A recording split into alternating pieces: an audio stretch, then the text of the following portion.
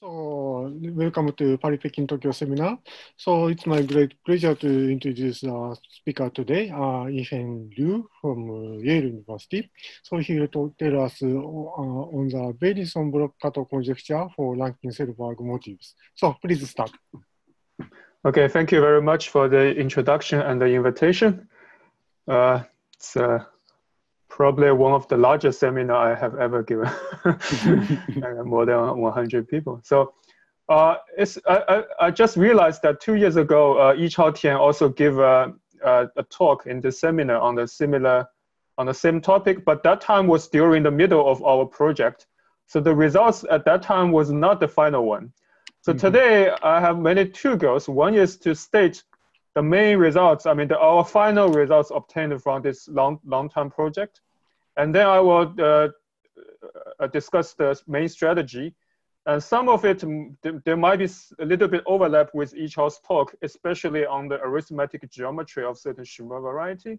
Then I will emphasize a new technique, in the study of Selmer group using deformation theory of Galois representation. So I will start from the main results. Okay, so this talk is based on the joint work with Yichao Tian and Liang Xiao, who is now in Peking, and Wei Zhang and Xinwen Zhu.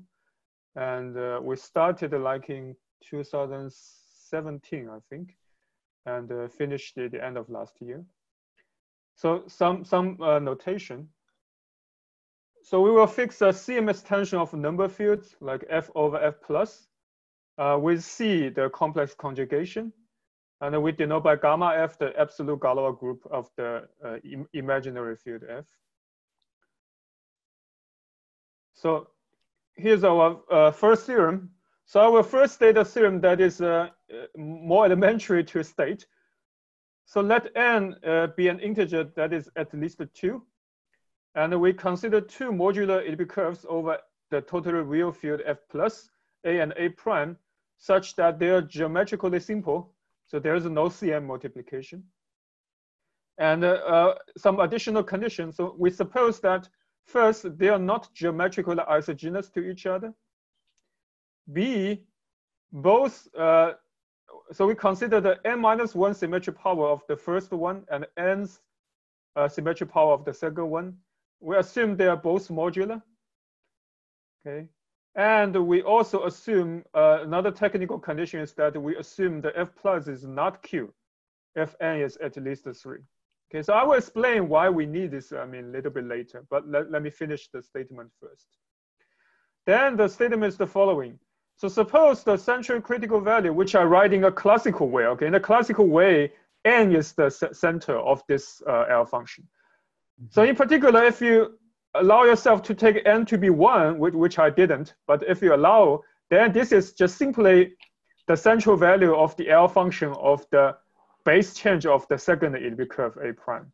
Okay, so in general, we consider a more complicated L function like this.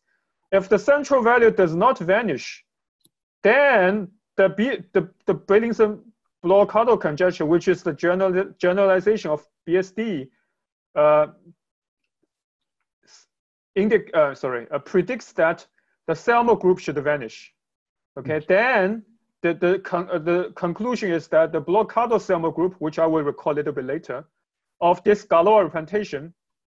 Okay, so this twist n is somehow echoes this n here. Okay, so this is the correct twist of this Galois representation, vanishes. So this Selmer group vanishes for all but finitely many rational prime L. So conjecturally, it should vanish for all L.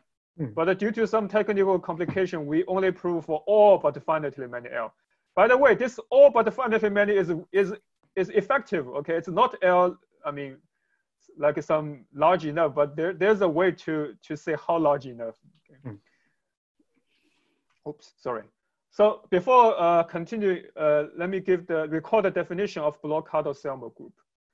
So in this case, actually, the definition is quite easy. So if for Galois representation of F, so gamma F to GLV on a finite dimensional vector space V over a finite extension of QL, here it's just QL. Okay, we define this H1F. This subscript F stands for finite, okay, to be the subspace of all the first cohomology of this Galois representation, consisting of those classes whose localization belongs to the local version of this this finite part for every non-Archimedean place V of F. So what is this local version? So when L does not divide V, it is just the unramified subgroup of this H1 of this local Galois cohomology, which everybody knows. But when L divides V, you need a little bit, so L-adic, I mean, actually it should be p-adic Hodge theory, but since we consider L, it's the L-adic Hodge theory. So let me just, I mean, for those who don't know this definition, I will just give one interpretation. When V is crystalline at this place V, then we know that if you ignore this F, then H1 parameterizes extension of this V by the trivial representation. And this H1F denotes the subspace of H1 consisting of those extensions that are still crystalline. Okay, so that's one interpretation. You can just define this in that way when V is crystalline. Okay? But generally, you need a little bit more on the L-adic Hodge theory. So that's the definition of Bloch-Kato Selmer group. And there's a close relation of this fancier definition with the classical definition of the Selmer group for an elliptic curve.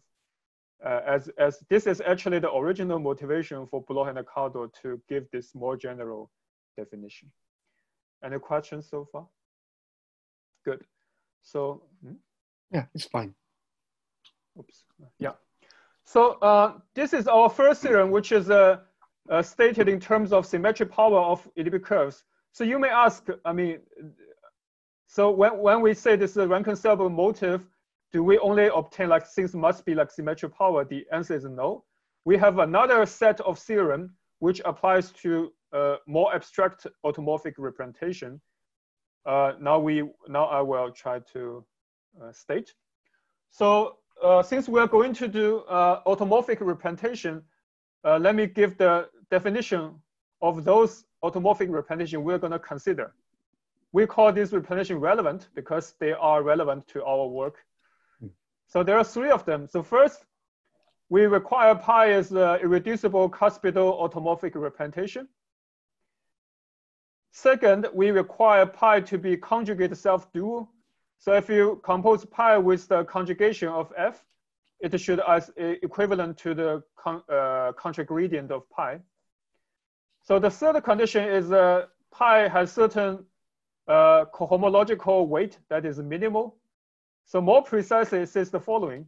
So for every Archimedean place tau of F, this pi tau is the principal series of these n characters.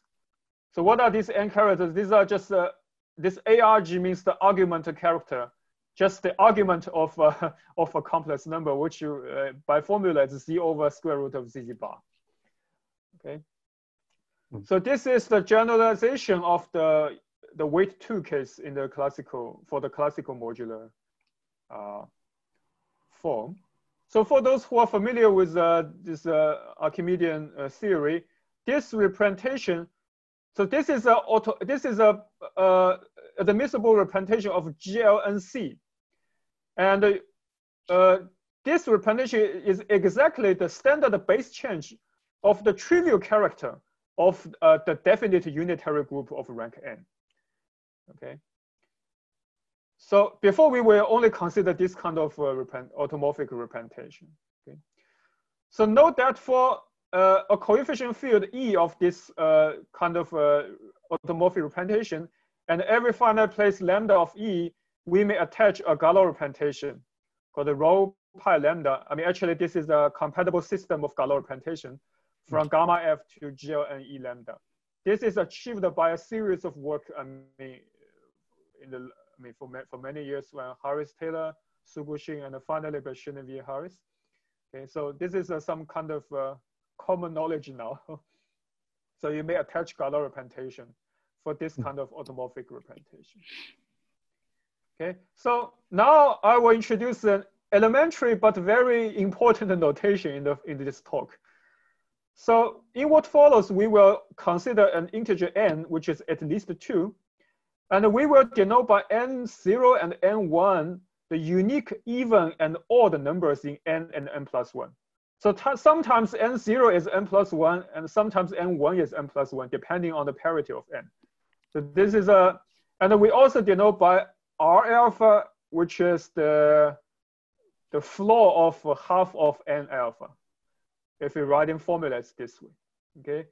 So this is a stupid definition, but they are very important notation, okay? Because for later argument, the most important thing is not which one is larger, it is which one is even and which one is odd, okay? So, oops.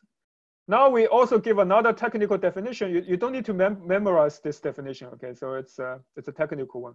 We will say that a special, we will call a prime P of F plus is a special inert prime if it is of degree 1 over Q and inert in F, and whose underlying rational prime P is unramified in F. F is the CM field. So actually, the only thing important is this word inert, okay? And this degree 1 is totally just technical. It's not necessary. And this underlying prime P is unramified in F, which simply means P is large enough, okay? So the only thing keep in your mind is the word inert. And this is already reflected in this terminology, okay? So the important thing is this P is inert in F, okay? Now I can state the theorem in the abstract version. So we consider 2 relevant representations. I call this pi 0, pi 1 of GLN0 AF and GLN1 AF respectively. Okay, and I let E be a number field that is a coefficient field for both pi 0 and pi 1. Again, there are some conditions. So first, suppose that there exists, I mean, you can ignore this value, it doesn't matter. Is this a special inert prime P of F plus such that the even rank 1 is Steinberg, and the odd rank 1 at P is unramified, whose Satake parameter contains 1 exactly once. So let me explain a little bit about this condition. So since pi 1 is conjugate self-dual, so its Satake parameter is given by n1 complex numbers, invertible complex numbers that appear in pair. So it's alpha alpha inverse, beta beta inverse, gamma gamma inverse. And since n1 is the odd rank, so 1 must appear in the Satake parameter. So this condition is a genericity condition, which means that it exactly contains 1 once. Okay, it should not contain 3 1 or 5 1, just exactly once. Okay, and the second condition is easier, which means that for each of them, pi 0 and pi 1, it is supercuspidal somewhere. Okay, so for alpha 0 and 1, there exists a non-Archimedean place W alpha of F such that pi alpha at W alpha is supercuspidal. Condition C is same as before. We require F plus not to be Q if n is at least 3. So the conclusion is same as before. So if the central critical value, which I write in the automorphic way, which means half is the center, is not 0, then for all but finitely many primes lambda of E, the Bloch-Kato Selmer group, H1F with the correct twist, vanishes. Okay, so let me explain a little bit why we need these 3 conditions. Okay, so why A, B, and C? So A is needed really due to our method. Okay, so the main method is so-called arithmetic level raising. So A is needed for the existence of so-called level raising prime, which we will go with more details later. So namely, we need those primes at which the Frobenius acts on this scalar representation via a special way modulo various lambda. Okay, so I'm vague now, but I will be more precise later. Okay, so I mean, as already you can see, this condition must specify some particular elements in this scalar representation, right? And how about the B? Okay, B is easier. I mean, B is needed so that these two Galois representation are absolutely irreducible modulo all but finitely many lambda. Okay, so due to our technical reason, we need a residual absoluteness for this two Galois representation. But just let me give a remark. So, I mean, conjecturally, this sentence should automatically be satisfied even without this condition. But our current knowledge doesn't give that. Okay, so we put a condition to make sure this is known under condition B. I mean, B is not really needed. It is always should be true that it is absolutely irreducible modulo all but finitely lambda. Okay, for those experts, let me just give another important remark. You may feel that this condition might be used for the Gangros-Prasad conjecture, but actually no. Okay, we have already removed this condition when we use this Gangros-Prasad conjecture. Which I will state later. Okay, so this is not for GGP conjecture. This is only to ensure that the Galois representation is absolutely irreducible, residually absolutely irreducible for all but finitely lambda. Okay, so C. So how about C? You see this condition C also in the previous theorem for elliptic curves. So C is needed because two ingredients we need are not available when F is Q and N is at least 3 at this moment. So yes, the first is the cohomology of the stable part of the unitary Shimura variety, which is not compact when F is Q. And somehow I cannot find the literature that is responsible for this cohomology at this moment. And the second, we need a result by Karani-Schalze on this vanishing of non-middle degree cohomology. This is a recent work. And some of you may know that recently Karani-Schalze extended their result to non-compact Shimura variety as well. However, they still assume F is not Q, okay, even for their recent result. So when F is Q, there are two difficulties for all these kind of results. First is that the involving Shimura varieties are not compact anymore. That's the first difficulty. The second difficulty is the appearance of so-called cuspidal subgroup. That is something complicated during this stabilization of trace formula. And it only appears in the unitary group case when F is Q. Okay, so I mean, C is still some technical issue. So as long as these two things are cleared when F is Q, then our theorems can automatically extend by removing C. In fact, when we write our paper, we just assume these two things and go through the whole process without assuming C, okay? Any questions for the main results? Okay, good. So let me give a remark. Okay, let me give a remark. We also obtain results. So you can see all these results are in the rank 0 case. So L value, the order vanishing of L value is 0 implies the Selmer group has rank 0. So you may also ask, can we obtain something in the rank 1 case as Kolyvagin did?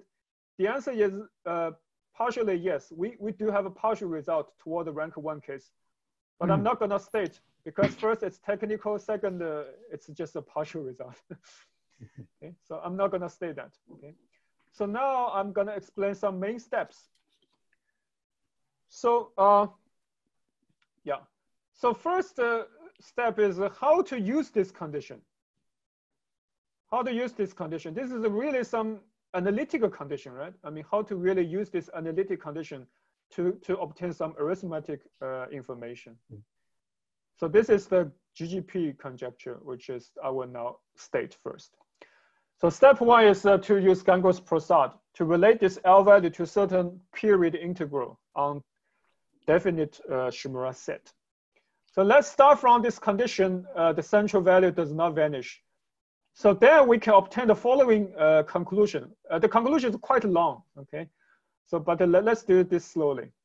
So first, we can find a unique pair of totally positive definite Hermitian space, Vn and Vn plus 1 over F, in which Vn has dimension n, and Vn plus 1 is simply Vn direct sum with a unit line, where E has norm 1. Okay, that's the first thing.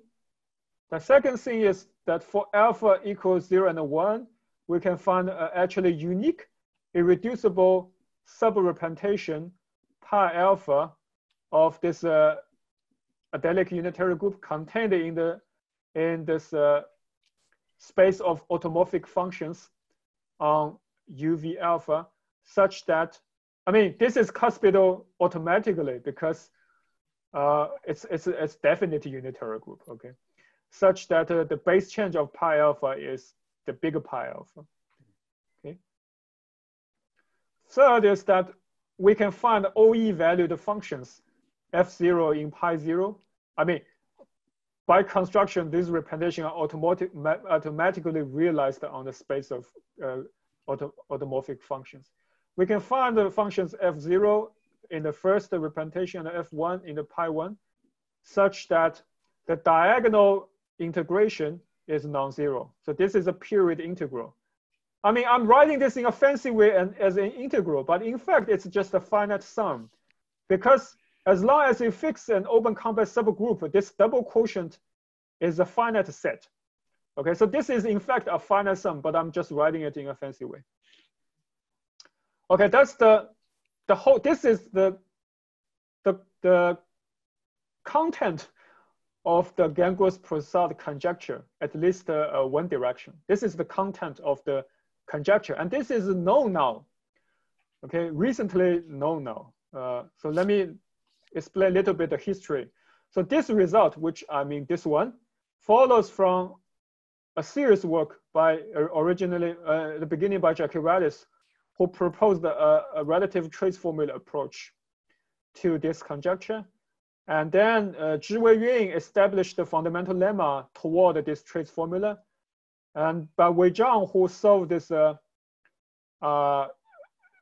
smooth matching problem at non-Archimedean places.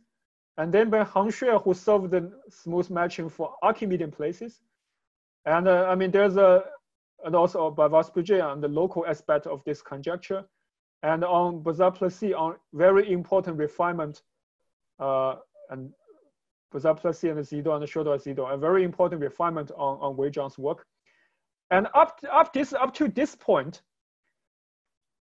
we know this conjecture, but we have to assume that both pi 0 and pi 1 are supercuspidal somewhere. And this is one of the most stubborn conditions in all of this trace formula stuff. Okay, it's because at some point we want to use simple trace formula on the spectral side. So we have to assume the automorphic representation is supercuspidal somewhere. But until very recently, by our recent joint work with Bazar-Plessis, myself, and Wei Zhang and Xinwen Zhu, we discovered a new technique that can remove this condition, this restriction that the representation is supercuspidal somewhere. So we now have this full version of this theorem. So this is now unconditionally known. Okay.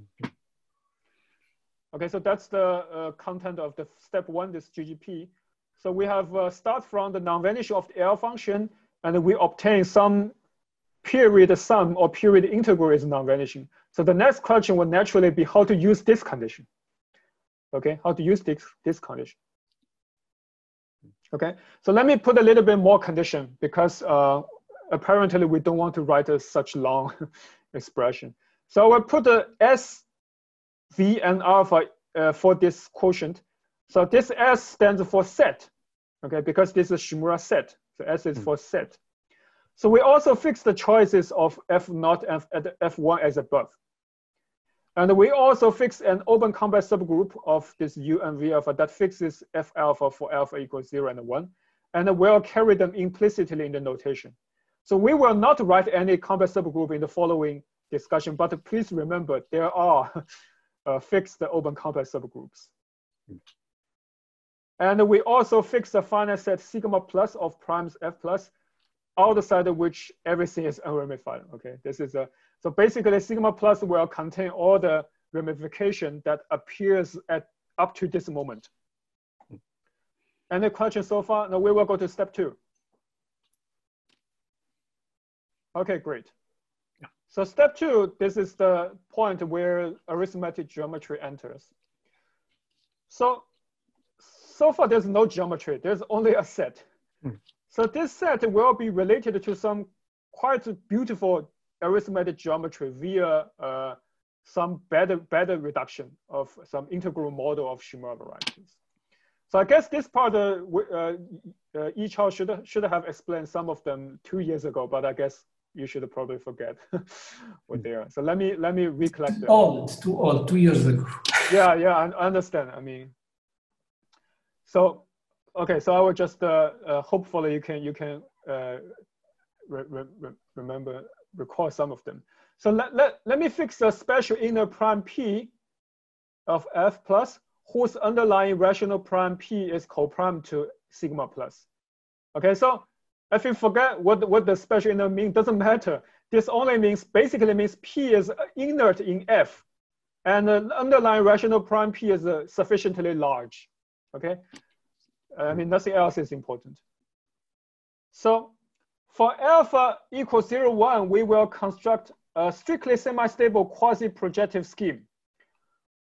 I will denote by the boldface, which means the integral model. The boldface and P states for this prime P, and V and alpha states for the corresponding Hermitian space over spec ZP square. I mean, in general, should be FP, but since we assume P has a degree 1 over Q, so FP is just the CP square. Okay, over spec ZP square of relative dimension n alpha minus 1. Of course, I mean, satisfy some condition. Okay, so what's the property of this integral scheme? So I will summarize them as follows. So the generic fiber of this scheme is essentially just the Schemel variety, but not of our original Hermitian space. Our original Hermitian space is totally definite. So the corresponding Schemel variety is just a set. It has dimension 0. Okay, so this Schemel variety is attached to a somehow slightly different Hermitian space. We call this a nearby Hermitian space. This Hermitian space is a unique optical isomorphism satisfying the following condition. So the signature, instead of being totally definite, this one actually has signature n alpha minus 1, 1 at some fixed Archimedean place tau of F plus. Okay, so we switch the signature at 1 Archimedean place. And we also require it is same as our original Hermitian space for all other places other than this Archimedean place and our chosen special inner prime P. So by Hasse principle, this will force that V prime and V are different at P. Okay, otherwise you only change the Hasse invariant by one place. It's not gonna work. So we change Hasse invariant at 2 places. So you get this another Hermitian space. Remember, because we have already assumed this P is co-prime to sigma plus, which means that the original Hermitian space should be unramified at P, which means it should admit a self-dual lattice at P. Now, since V prime is different from V at P, this will imply that V prime does not admit a self-dual lattice. Okay, and the level structure at P, we will require it is a stabilizer of an almost self-dual lattice. I mean, if this one does not admit a self-dual lattice, then it admits an almost self-dual lattice. And we require the level at P should be the stabilizer of an almost self-dual lattice. In which case, it is a special maximal subgroup, but not hyperspecial. Oh, sorry, it is special, okay, special maximal. Okay, this is the property of its generic fiber. Okay, so how about special fiber? The special fiber, which I will denote by this Roman M, I mean, this is just the base change from CP square to FP square. So this is a scheme defined over FP square. And since our original scheme is strictly semi-stable, this scheme is a normal crossing divisor of the integral scheme. So how does this normal crossing cross Okay, so this is what's the strata of this normal crossing divisor? So I mean, actually, it's quite simple. It's not very. I mean, the strata only has 2 layers, so it is a union of. So the top dimension strata only have 2 kinds of them. The first one we call this MP circ, and the second one we call MP bullet. Okay, so in which the MP circ is very easy. This is a P n alpha minus 1 fibration over this Shimura set. Okay, so this Shimura set has a canonical structure. I mean, originally it's a set. A set can always be regarded as a scheme over FP bar. And there is a canonical FP square structure on this set. So in fact, you can regard this set as a 0-dimensional scheme over FP square. And this strata is a Pn alpha minus 1 fibration over this 0-dimensional scheme. And this scheme is smooth. And this is smooth fibration over smooth scheme. So this is smooth. I mean, of course, it should be smooth. Otherwise, it's not strictly semi-stable. So this is smooth strata. I mean, and there's another one. And by the way, this one is not geometrically irreducible, okay? I just use I mean, by the way, both of them are not geometrically irreducible. I just put them as because due to the nature of their property, okay? And the second one, this bullet one, is much more mysterious. Okay, we only know it's smooth. We don't know much about the structure. Okay, however, inside this scheme, you can consider so-called basic locus. Okay, so this basic locus, you can have a very nice description. And this basic locus, which I didn't define, but it doesn't really matter. I mean, the point is that inside this smooth scheme, there are some very important and meaningful cycles. Okay, so this basic locus is a Deligne-Luchtig variety fibration of dimension R alpha. So what is R alpha? If you remember, this is the floor of half of N alpha over also over this set, but not the exact same. But I will cheat a little bit. You can ignore this essentially. Okay, also over this set. So this means that the basic locus, I mean, strictly speaking, should be the normalization of the basic locus. So there is so this smooth scheme, which has a dimension N alpha minus 1 as well, contains a family of very special cycles of dimension floor of half N alpha, parametrized by this set. And each of them is actually a Deligne-Luchtig variety. Okay. And what is the intersection? The intersection should also be smooth and of dimension N alpha minus 2, right? I mean, this is the property of a strictly semi-stable scheme. So this intersection, you can characterize either as a divisor here or as a divisor here. But since this guy is so mysterious, we don't know it's the characterization of itself. So we can characterize this intersection as a divisor in this one. I mean, this is just a projective space. All its divisors should be easy. So in fact, this is a Fermat hypersurface in this vibration.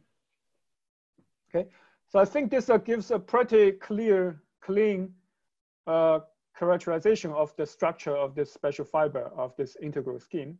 And the definition of this integral scheme actually use some modular interpretation of some abelian scheme with additional structure. Okay, so. So this basic locus in black one meet the white one? Say that again, the basic locus? Yeah, basic locus in this barrette one meets this circle one. You mean this one? Yeah. So this basic locus, so you have basic locus in there. This meets another component? In N0. Oh no, I mean the dimension is half of it, right? Yeah. Yeah. So for example, so for example, okay, let me give an example. Suppose we consider V4, right? V4, okay. So the dimension of this scheme is dimension 3. Mm-hmm. So dimension 3, we have two parts. The first part is a P3 over a set. Mm. The second part is a threefold. It's mysterious. We don't know what that is. Mm. Okay. And inside this threefold, we have a family of divisors because it's a family of dimension 2. Okay. Mm-hmm. A family of divisors, they are certain Deligne-Luchtig surfaces. Yeah. And they are over this set. Mm-hmm. Okay. So that's one example. Mm-hmm. Okay. Yeah. Thank you. Any other questions? I mean, if I give a blackboard talk, I will draw some picture, but now it's a little bit hard. So, okay. So let me continue. Yep. So, the notation is gonna be a little bit slightly more complicated. Just interrupt me if you want me to go back, okay? So I'll try to keep it as simple as possible. So now, at this moment, there's no representation, right? We are purely doing geometry at this moment. So how does this representation pi alpha come in? So for simplicity, I will just pretend that this coefficient just to be q. Okay, otherwise there's too many notations. So I will just pretend that all this automorphic representation are defined over q. For example, if they correspond to symmetric power of elliptic curve, then they are defined over q. So so in the below, you see this T, it always means Heck algebra. That's a common notation. So we have this abstract spherical Heck algebra, which I denote by T alpha, of this UV alpha away from P and sigma plus. Okay. And this representation pi alpha, because it's conjugate self-dual, it will give rise to a homomorphism phi alpha from this Heck algebra to Z. C is because we assume it's Q, otherwise should be OE, okay? To Z, and this is just given by Sadake, the Sadake parameter, symmetric polynomial of Sadake parameter. So in particular, for every L, we can take this homomorphism modulo L. So we denote by M alpha L the kernel of the composition of this homomorphism with the quotient map C to FL, which is a maximal ideal of T alpha. Okay, so this is so let me explain the logic of this notation. This M is a maximal ideal. Alpha goes with the parity. Okay, so if M0, this means it's responsible for the representation whose rank has parity even, has even parity. And this L, which means modulo L. Okay. Okay, now, so our goal is to study the local Galois cohomology. Let me explain the thing a little bit here. It looks complicated. So first, you have so let's start from the sheaf first. So this is the nearby cycle of constant coefficient C alpha twisted by I alpha. Okay.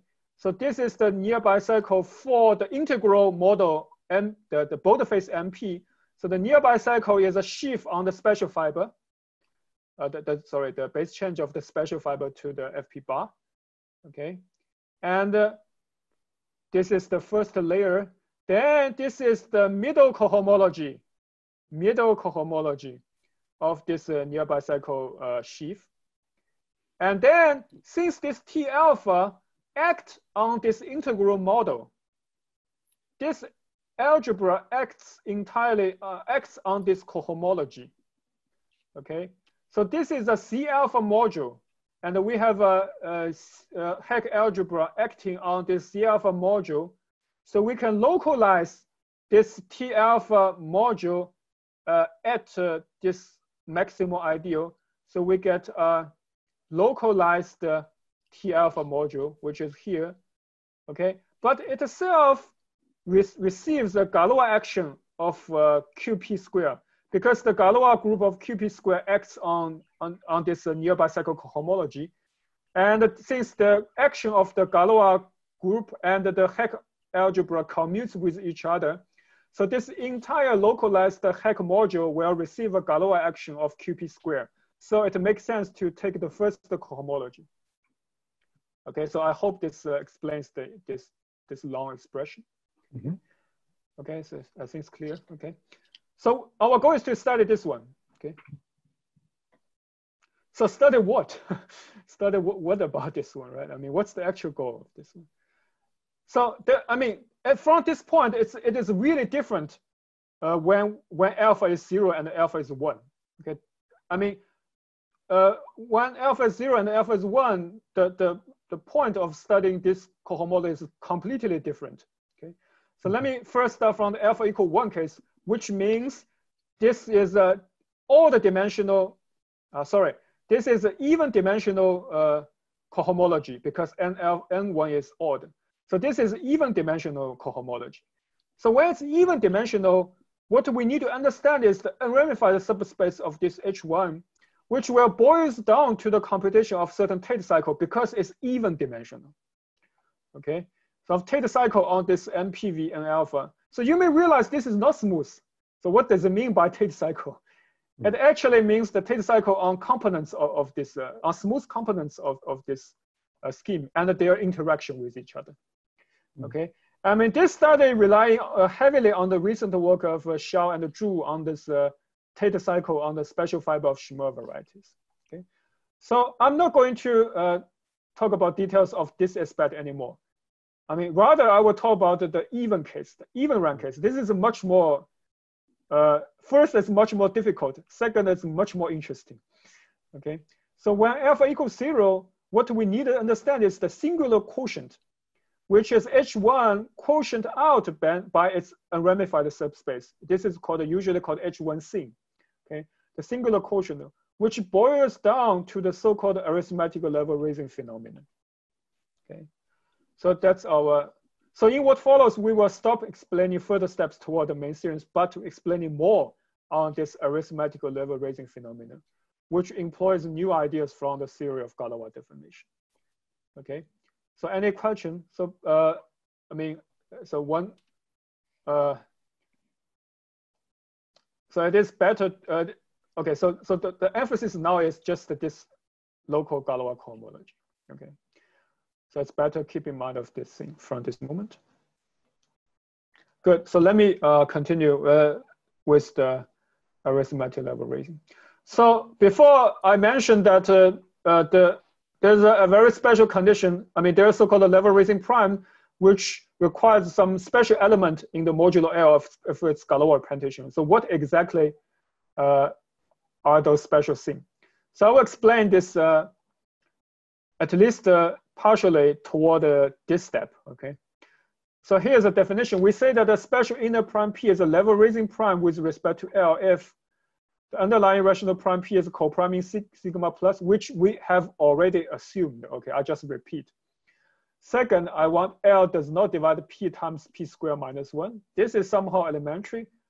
You don't want P to be 1 when you modulo L because I mean it will cause some complication. Okay, the third one is really the important condition. We want the mod L Sadake parameter of pi 0p. Recall that we have explained that since pi 0 is a conjugate self-dual, its Sadake parameter comes in pairs. So it comes in pairs like alpha inverse. So we want that the mod L Sadake parameter contains the pair PP inverse exactly once, and it does not contain the pair negative 1, negative 1. Okay. So here's the proposition, the main theorem of the so-called level raising isomorphism. Okay, suppose L is effectively sufficiently large, and that P is a level raising prime with respect to L, then we have the following canonical isomorphism. So this isomorphism is the following. So recall that this is the right-hand side, this is the left-hand side, is the singular part of the local Galois cohomology we have introduced, but we take the quotient instead of localization. Okay, so this singular part of the local Galois cohomology is canonically isomorphic to another space, which is simply the CL valued automorphic functions on the Shimura set modulo the same. This is again a Hecke module. modulo the same Hecke ideal. Okay, so you may see these two sets are very different. Here it's the singular cohomology, singular Galois cohomology of the nearby cycle cohomology of some integral model of a different Hermitian space, But here it's the Hermitian, CL valued automorphic form on the totally definite Hermitian space. Okay, although I use the same notation, but here it's a different Shimura variety. Okay, of FL vector space of finite dimension. Okay, actually there's a version modulo not just L, but modulo L to a power. But for simplicity, I will not state that one. Okay, but I mean, actually we need to do L to some power more generally. But for the simplicity of this talk, let me just do FL version. And the proof of, I mean, if you have looked at our paper has more than 200 pages. The proof of this single isomorphism probably took more than 100 pages. Okay, so this is the real technical result of the work. So now I will explain. So this is the meaning of the level raising isomorphism.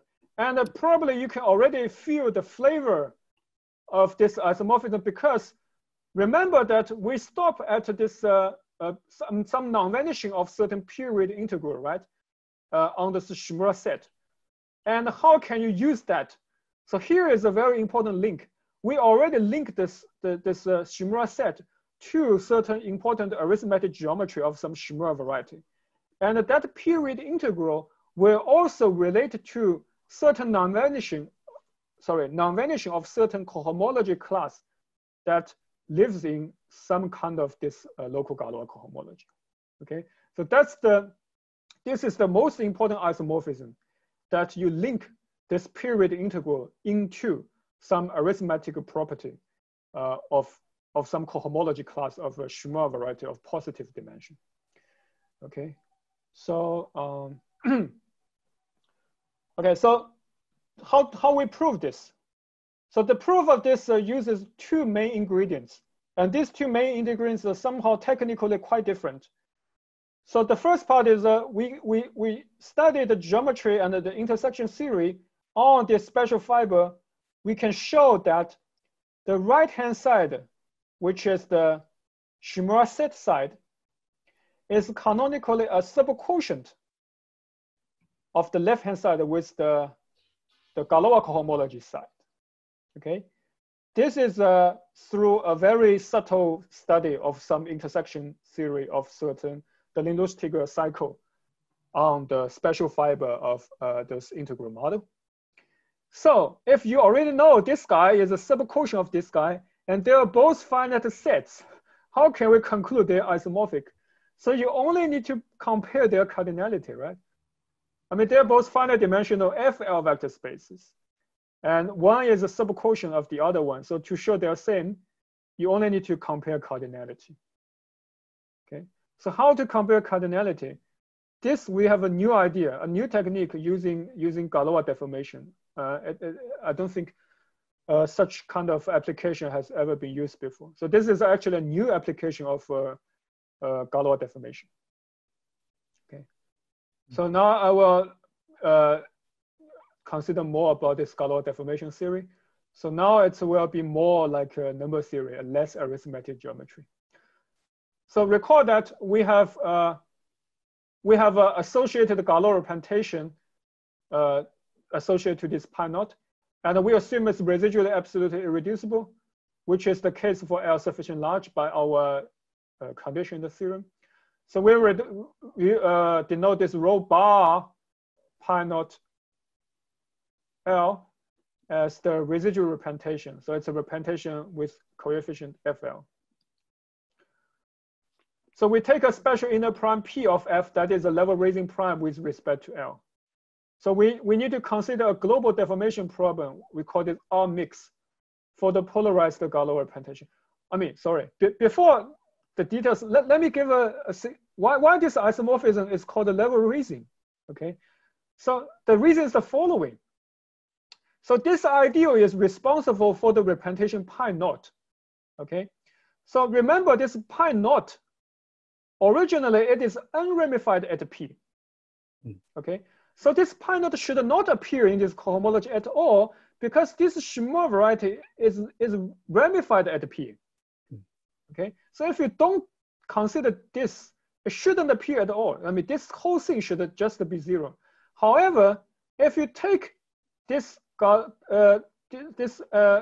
parameter modulo L, then we will have some extra congruence so that this pi naught will congruent to some other representation that is ramified at P. So in some sense, you raise the level of your original pi naught so that it is now ramified at P. So that's why I call it it's a level raising isomorphism. Okay, so this is the significance of this isomorphism, because a priori this space should just be trivial if you don't have conditions like this. Because of this special kind of condition, you will have some non-trivial thing on this left-hand side. So now this Galois deformation theory should really see both the original representation pi naught, which is unramified at P, and should also be available to see the raised one, the new automorphic representation that appear in this cohomology. And those representations will necessarily be ramified at P. Okay, so we need to consider a global Galois deformation problem that encodes both the original pi 0 and those that are level raised from pi 0. So that's why we call them mix, because it is mixed from both ramified and unramified. So the deformation problem are mixed for the polarized Galois representation, classifying deformations raw with the following local restrictions. So for V inside sigma plus, for those the Galois representation could be ramified, we put a no restriction. Okay, and the second for V above L, we say that the rho V is the Fontaine-Lafayette with the correct Hochstetter weights. Basically, says that it's still unramified. Okay, so I will not go to the details of this one. Okay, the key is the following. So when V is P, we want rho V to be tamely ramified.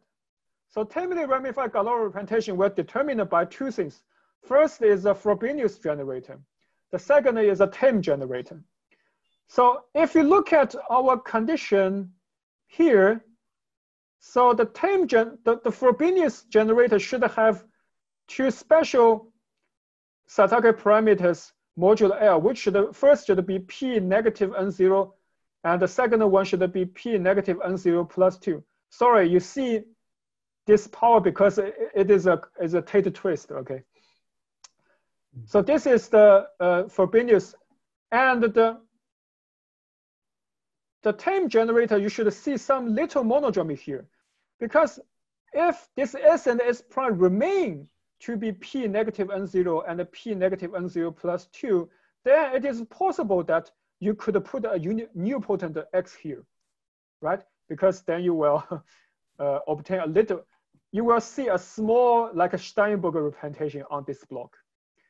However, this phi and T should subject to a relation because they subject to a relation themselves. So more precisely, the relations here. So S should be a lifting of P to the negative N0, and SS prime, the product should still remain this number. And the restriction, the relation between phi and T will give this relation.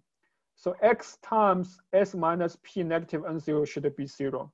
So this gives you somehow a semi-stable, a node, right? A node in the local deformation problem. So this local deformation problem has a nodal singularity. Okay, for VLs, we require rho V to be unramified. Now, this is the mixed version because you see both the unramified and the ramified. And you can quotient out by the corresponding ideal to get the purely unramified one and the ramified one. So the unramified one, you want this X to be 0, right? I mean, if X 0, of course, this is unramified because the TX by trivial representation, a trivial matrix. So which means you should modulo R mixed by the ideal generated by X. So you recover Rn unramified. And then the ramified one, you should require S to, you should remain S to be its original value P to the N negative N0. So in some sense, you need to modulo by this second ideal. And the congruent ideal is the ideal that it is satisfy both conditions. So you take a congruent, this is so-called congruence, this con stands for congruence. It's the tensor product of two quotient algebra over the R mix. Okay, sorry, I have to be a little bit quick. Mm-hmm. Okay, so how do we, by the way, our original goal is to study two things, right? First thing is the certain Galois cohomology, and second is certain automorphic form space. So how are they related to Galois deformation? So here's the key proposition. So there exists an R-RAM module, H-RAM, such that this Galois cohomology is naturally a module. So there's a universal Galois representation realized on R-RAM of dimension n0, and the realizing on the space, somehow the coefficient is this HR-RAM. So this is a Galois representation. So this Galois representation is some multiplicity space tensor with the universal Galois representation. Okay, and you can compute its H1 thing just simply by computing the H1 thing on this universal Galois representation. In some sense, I'm separating the Galois part and the Heck part. Okay, and the computation is quite easy. So the H1 thing, the left-hand side of this isomorphism 1 we want to consider is actually isomorphic to this module. That's HRAM tensor. This is RRAM module, but you tensor with RCon and also tensor with FL. Okay. Similarly, this CL module I will denote by HN is naturally an RN module, and this quotient is actually the HN tensor RCon tensor FL. So you see, it's very similar. I mean, the shape is very similar. The only difference is that here it's obtained from some module over HRAM, and here is obtained from some module over HN over RN. Okay, so you want to show that these two sides have the same cardinality. You only need to show that these two modules, HRAM over RRAM and HN over RN, they are free modules of the same rank, then you are done. And this is the case, actually. So here's the proposition. So suppose this Galois representation is residual absolute irreducible, which we have already been supposed. The second is that this is so-called Taylor-Weiss condition. We want its base change to F zeta L remains absolutely irreducible. And the third one is a little bit technical. Okay, so for V in sigma plus, we want every polarized local lifting of this local Galois representation is minimally ramified. Okay, then both RM and RN are finite free modules over RM and RN respectively, and of the same rank. Okay, then through this proposition, we obtain the level raising isomorphism, which is the isomorphism between this one and this one. Okay, since I don't have time, I will ignore because my original plan is to explain what does minimally ramified mean, but I think I will not explain anymore. So because it's quite some Galois deformation theory. So I think I will stop this moment. Thank you. Thank you very much. So thank you very much for the excellent lecture. So are there any questions? So let me ask one question. So you need to be able to be sufficiently large. And so its condition is basically from this level raising isomorphism? Yes, yes. So the three conditions, okay, so let us go back. So the three conditions, I mean, as I explained, C is purely technical. B is shouldn't be there because, I mean, this is because we don't know much about the Galois representation yet. I mean, the only key condition that is special to our approach is A, is this condition. So essentially, I think B and C should be removable in future. But A is very hard. I mean, if we continue to use this method, A cannot be removed. A can be improved, but not, I mean, completely removed. Thank you. So are there more questions? So maybe you can show us the last slide. Okay. Yeah. Okay, so I will be quick. So, so the point is, what does it mean by a lifting is minimally ramified? Okay. So what is a minimally ramified polarized local lifting? So this concept was actually raised by Clausel, Harris, Taylor, like a decade ago when they studied Galois deformation for general rank. So let me give a, so I will just explain the simplified situation. Suppose we have a Galois representation, n0 dimensional Galois representation with coefficient FL. So suppose it's terminally ramified. And so the term generator will act by a unipotent element of Jordan type M1 to MS. Okay, so then a lifting to whatever a ring with a residual field FL is so-called minimally ramified. If rho V is still terminally ramified, and rho V is conjugate to a unipotent element of the same Jordan type. Okay, so in fact,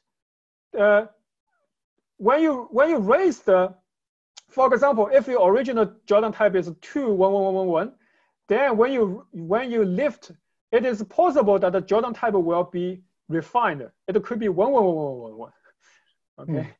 So the minimally ramified means that the Jordan type won't be refined. So this Jordan type will somehow characterize how ramified a representation, a term, a unipotent matrix could be. So this minimally ramified, which means you cannot have further ramification when you lift. Okay, so we have extended this notion to any place V plus. I mean, this is quite technical if V ramifies in F. I mean, this is technical work, but the essential idea is this one. And there's a proposition is the following: suppose L is larger than N0, then the local deformation problem classifying minimally ramified polarized lifting is a formally smooth over CL of pure relative dimension N0 square. Okay, and for experts, you know that this is a very important local ingredient for any like R equal T theorem. Okay, so the point is that how does when does I mean, in our main theorem, we only see when L is large enough, right? We in the theorem, we never mentioned the word minimally ramified. But here it comes an additional condition like a minimally ramified. So actually, we proved a theorem which we call the automatic minimality. So if you have a compatible system of Galois representation coming from automorphic form, so it is expected that for L large enough, and you fix a place V, for L large enough, all local deformation of this Galois representation should always be minimally ramified automatically. Okay, so let me state this is a conjecture, so we call the rigidity of automorphic representation. So we fix the finite set sigma plus of primes of F plus. Then for all but finitely many primes lambda of E, depending on sigma plus, we have this is a residual absolute irreducible. These are all the conjectures, okay? The third one, for any V in plus, every polarized local lifting is automatically minimally ramified, okay? So homework, verify the above conjecture for n equal 2. Okay. This is not hard, okay? So theorem, suppose pi is supercuspidal somewhere, then the above conjecture holds, okay? So let me give a remark. So originally, we also need a pi to be a twist of Steinberg and someplace not above sigma plus in order to deal with the Taylor-Weiss condition. But later, Toby G told us an argument to remove this restriction. So now the theorem is very clean. You only need a pi to be supercuspidal somewhere. Okay. So this conjecture, the automatic minimality is true for L large enough. Yeah, that's it. Thank you. Thank you very much. So are there more questions? Okay, so thank you very much for the, Okay, great. Yeah, thank you very much for the beautiful lecture. Okay.